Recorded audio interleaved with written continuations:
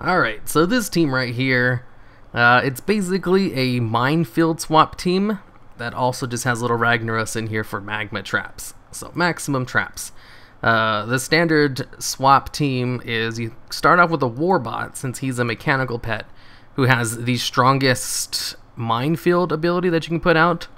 I don't think there's any other pet that can put out mines that are stronger than Warbots, besides Rotten Little Helper, and he's a humanoid. Rotten Little Helper, Booby Trap Presence hit a little bit harder. You know what, since undead pets aren't as prevalent as they used to be, I could probably actually just use him instead. Because his Booby Trap Presence hit for 706 damage, while the Warbots only hit for 690. That's like 20 more damage, right? Something around 20 more damage, around 20. Like 16 or something. That's whatever. Warbot's good enough. Warbot also has a better racial, since humanoids really rely on like back row damage if you're going to take full advantage of the racial, like the Fiendish Imp does. And the Warbot can go into extra plating and just spam missiles to like duke it out with anything and actually have a good chance of coming out on top, since he has pretty good stats. Warbot is a pretty good tier 2 pet. And then the Fiendish Imp, he can just switch him out. Fiendish Imp on 40 teams. I don't think I have any other pet that's on as many teams as the Fiendish Imp. He's just so good. One of the better tier 1 pets, because he's really hard to deal with if you don't have a counter with him. Anyways, Warbot throws out Minefields. I go into Fiendish Imp, he switches him out with Nethergate, throws up Immolation, and then switches out. And then little Ragnaros will come in and just beat the shit out of everyone else with his ridiculously high attack power value. And his Magma Trap, which is kind of OP.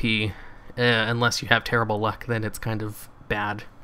But my luck has always been middle ground. It always goes off within a couple turns. It rarely ever goes all 9 turns without going off whenever I use it. But that does happen sometimes.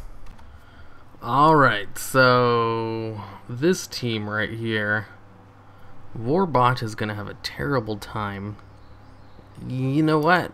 Probably not, because I think these teams are all about spamming Winter's Veil Gift. So if I just go straight for Minefield and switch out, I might be fine, unless he goes straight into an Ice Tomb. In which case, I'm going to go into little Ragnaros to block that. Damn it. Will Sons of Flame block it? I'm not 100% sure on that. But I'm going to try it out anyway. Ooh, a crit. That wasn't good. Well, I was able to block his Ice Tomb at least. And he's basically going to have to stay in and take this Minefield damage. Isn't that right, Jason Bateman? Wait, are all these having weird names? No, not really. Alright, he's alive. I think I'll throw out a Magma Trap first and then I'll switch out. Or I think I'll just let him switch me out by killing me. Oh, right! I'm not affected by Blizzard. So I can just survive 1 extra turn with my Sulfur Smash. The bombs are going to go off in 1 turn, so let's get them off a little bit early. With another gate. Ha ha ha ha ha. Look at all that damage you took. Alright, now I'm going to go into Immolation, unless he decides to switch into... whatchamacallit? The Anubisath Idol, which would be bad for me. I still can't really go into the Warbot because he's really bad against them. I totally didn't even think about how little Ragnaros would be good against them. I just went into him to dodge an Ice Tomb. And I got unlucky and he crit with his Blizzard against me. I was able to do a lot of damage to him, so I guess it wasn't an all loss. Plus that trap is always really good. Alright. Probably gonna get hit by that Ice Tomb no matter what I do. So I'll let it hit and then I'll just switch out during the turn that it kills me. Ooh, and then hope I can heal up a little bit in the back row. Maybe refresh Immolation this turn. I have 5 turns on it. It'll probably go away though with Sandstorm. Whatever, I'm just gonna refresh it right here. Oh shit, he's gonna try to kill me. Don't kill me. Ooh, I survived just barely. Alright, DevBot. Time for you to fight Bengals one-on-one. Minefield isn't really going to be worth the cast right about now. So it's time to just spam missile, even though he does have a type advantage with Rapture. I mean. And I'm not going to get any heals as long as Sandstorm's going out. So I can only rely on the Fiendish Imp to get in one guaranteed hit. As long as I keep extra plating off cooldown, I should be fine. I'm basing that on nothing. I gotta really hope for some high-hitting missiles. And so far I've just been getting a couple of not so hard-hitting missiles. Ooh, looks like I'm a little bit faster. Extra plating's gonna help out quite a bit. Ooh, an unsandstormed, oh, an unsandstormed crit. That's actually pretty damn great right there. Ah, no heals in the back row. Stupid Fiendish Imp. I should be able to kill him though. Oh, it missed. But I still have extra plating up, so I don't really gotta worry either. As long as I don't miss again. Come on. Oh. You've gotta be kidding me. I just missed 2 times in a row. Literally, either of those hitting would have won me the game. I can still win if I get a crit right here. A third miss! Oh, come on. The only way I can win now is if my opponent misses 2 times in a row, like I just missed 3 times in a row. Oh my god. That loss.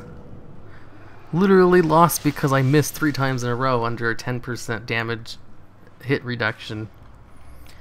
You see, this is why I quit playing Hearthstone. Because of Pet Battles. I was like, I have enough RNG to deal with in Pet Battles. I can't handle Hearthstone either. I mean, as well. Alright, let's see. What do we have here? Bronze Whelpling, Nightshade Sproutling. All those bastards will give me a problem. I think I can still set up Minefields if I miss. So I'll start off with DevBot first. Unless he goes for Crystal Prison. Even then, I do have a type advantage against him, so I'll probably stay in for a little bit. Even if he goes straight into a Crystal Prison. Is he going to go straight into a Liftoff, or is he going to go for an Arcane Slash, which doesn't hit very hard against me? Oh, he's going to switch out. Alright, now let's go for the Minefield. Oh shit, that hurt. Well, let's go into the Fiendish Imp now. I wasn't expecting to lose half my health to that one thing. Alright, now time to switch him out. Ooh, a crit. Good job. Alright, now I'm gonna go into Immolation and then probably switch out. Yeah, Tornado Punch. I knew that was gonna happen. I said probably switch out, but I might just fight Bonkers. I don't really want to. Let's go into a little Raggross and set out another trap. I'll hit him a little bit in the back row. Alright, I should be able to set Magma Trap down with Dodge. Why would he go into Dodge if he was facing a pet that was faster than him?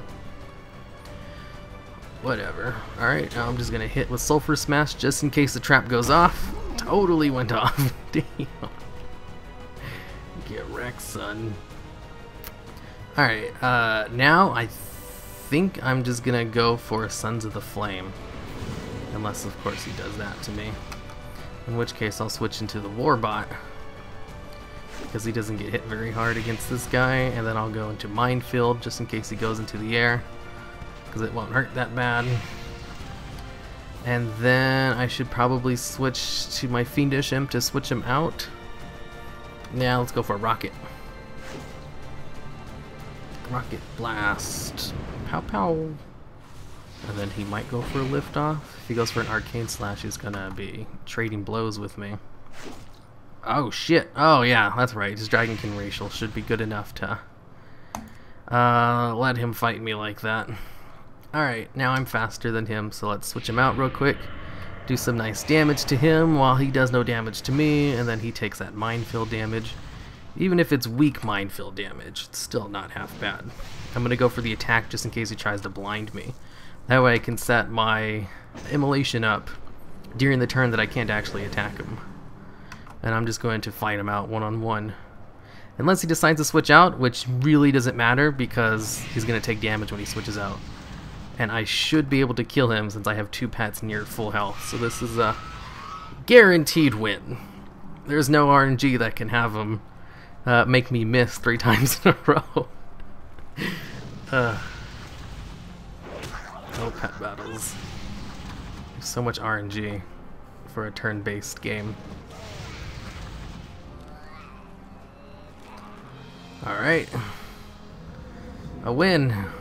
The last one should have been a win too. But, you know, whatever. I don't care.